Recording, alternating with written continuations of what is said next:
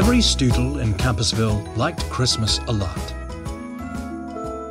But Mr. Finch, who lived just north of Campusville, did not. Mr. Finch hated Christmas, the whole Christmas season. Now please don't ask why. No one quite knew the reason. It could be that his head was screwed on a little too tight, or perhaps that his poodle wasn't quite right. But I think the most likely reason of all may have been that he had a cat. Whatever the reason, his cat or his poodle, he stood on his porch, hating the Stoodles, staring up from his house as a shadowy form at the warm lighted windows above the dorms.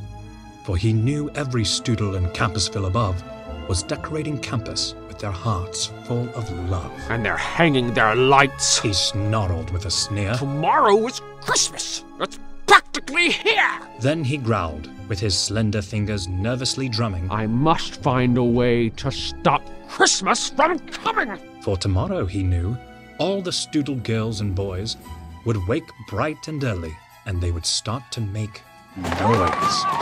And then, oh, the noise! Oh, the noise! The noise, noise, noise, noise! That's one thing he hated, the Christmas sounds of joy. Then the Stoodles, young and old, would sit down to a feast. And they'd feast, and they'd feast, and they'd feast, feast, feast. They would feast on King's chicken and, Panda Chinese, which was something Mr. Finch could not stand in the least. And then they'd do something he liked least of all. Every Stoodle down in Campusville, they'd stand hand in hand, and the Stoodles would start singing. They'd sing, and they'd sing, and they'd sing, sing, sing. And the more Mr. Finch thought of this Stoodle Christmas sing, the more Mr. Finch thought, I must stop this whole thing!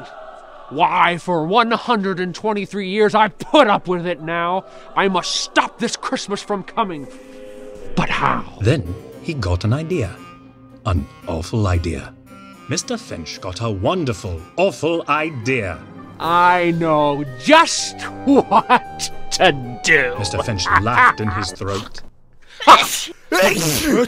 I will wrap up my cat in this little cat coat. Then I will leave this nasty surprise with an even nastier note. If that cat doesn't ruin their lives like he ruined mine, then I'll eat my own coat or a plate full of chives. With a few swift alterations, he tailored his clothes into a Stoodle disguise with a long, pointy nose. Then with a click and a keystroke's chime, he ordered some shoes from Amazon Prime.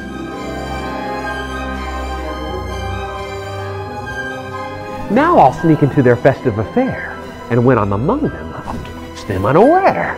Yes, I'll pretend to be jolly, with a wide Stoodle grin. And when they least suspect it, yes, that's when my plan will begin.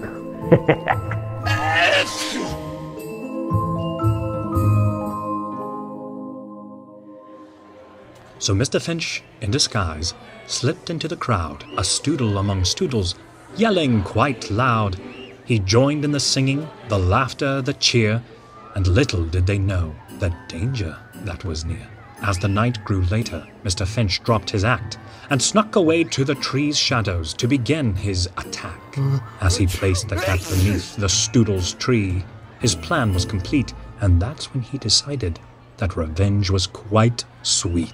But just as he thought he had them deceived, a small Stoodle child popped from under the tree. She looked up at Mr. Finch with innocent eyes and said, Mister, what's wrong with your poodle? Caught by surprise, Mr. Finch faltered and staggered. Yet Cindy Loodle with courage continued to badger. You're not a real Stoodle, Cindy exclaimed. But it's all right, mister. No need to be blamed. She smiled and said, I think I know your poodle's trouble. It's allergic and needs Claritin on the double. And on second glance, you don't look too swell. It wouldn't hurt if you took some as well. Mr. Finch was taken aback by her clever insight, and he knew immediately Cindy Loodle must be right. Cindy called for her mum, who offered them both a Claritin pill, and to everyone's surprise, Mr. Finch and his poodle started to heal. As Mr. Finch looked at the Stoodles with unblurry eyes, he began to feel bad and started to cry.